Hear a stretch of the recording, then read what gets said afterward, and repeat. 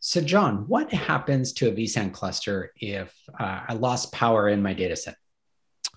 So you've lost power in the data center, generally caused by human error. I wasn't paying attention and plugged too many things in. I thought that the 17 amp breaker was just a suggestion.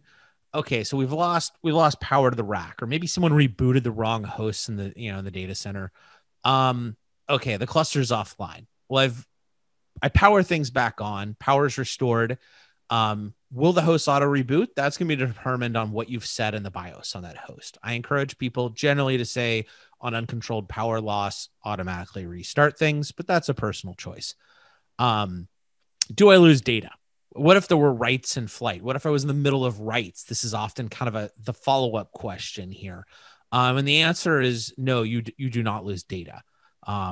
How vSAN operates is we do not acknowledge the write and consider it concluded until we have written, for instance, with RAID 1, both copies of that data. With RAID 5, we've updated the entire stripe. We wait on those acknowledgments.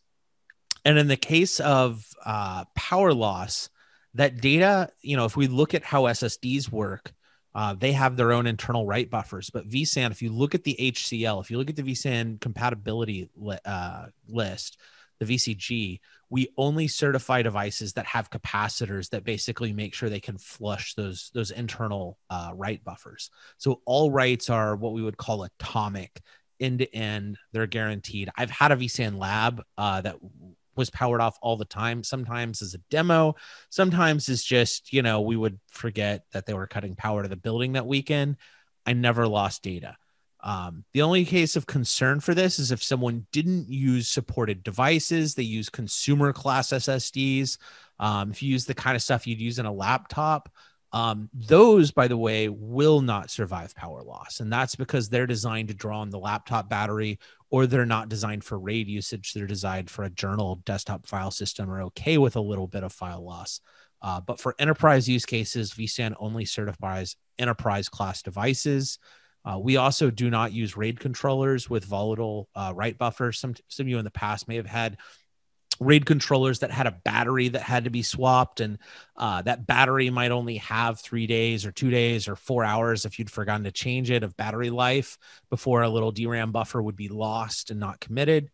We don't want or need write buffers on RAID controllers to be used, and for SAS and SATA drives that are still used, we recommend just pass-through HBAs, and for the handful of RAID controllers that were ever certified, we recommended bypassing and disabling that cache. Note more modern ones would use capacitors, but that's the answer. I know there's sometimes some fear and uncertainty or doubt that, I'm going to lose data because this is a distributed system, but I promise this is not one that plays fast and loose with what we determined to be a committed write. Now, this sounds like the biggest and best endorsement of the VCG I can think of in terms of using the storage devices that we recommend. Correct.